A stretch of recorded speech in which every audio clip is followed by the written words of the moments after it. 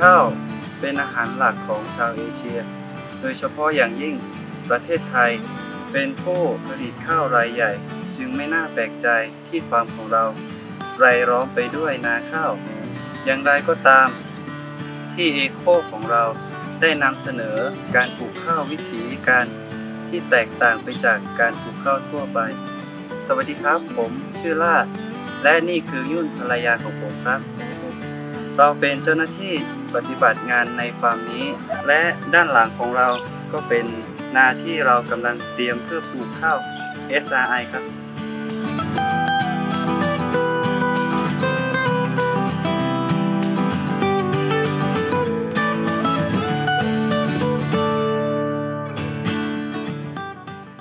The System of Rice Intensification, SRI, is a method aimed at increasing the productivity of rice by changing the management of plants, soil, water, and nutrients. The practice is based on 4 main principles. 1.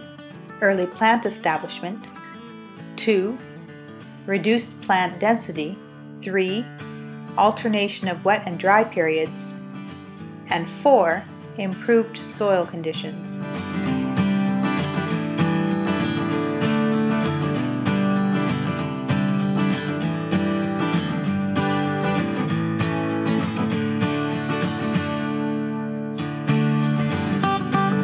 One reason that SRI is effective is because it reduces transplant shock and seedling competition. SRI seedlings are transplanted when they are only 8 to 12 days old, a full 1 to 2 weeks younger than traditional seedlings. These tiny seedlings are still attached to the rice seed and can use it as a source of food for growth. At the same time, only one seedling is planted per hill rather than bunches of 15 to 20.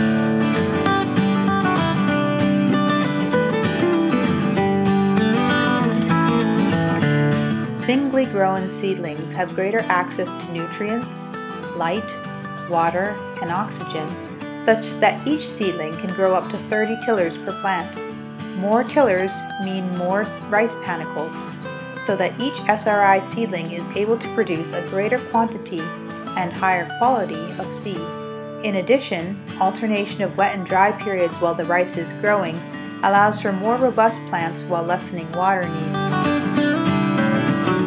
Also, the planting of cover crops between rice crops allows for healthy management of soil fertility by returning nitrogen and biomass into the soil and providing a rich mulch for subsequent crops. The adoption of SRI for the purpose of seed production is particularly advantageous for all farmers. SRI supports effective seed selection and production as all the tillers of a given seedling are genetically identical. Since only one seedling is planted per hill, farmers are able to identify the best performing seedling, collect all of its seeds, and know with certainty that these seeds are genetically identical. In the following year, only seeds from this one plant will be planted, and again the best seedling will be identified and its seeds collected. Over a couple of years, this allows a farmer to isolate good seed that will continue to perform well.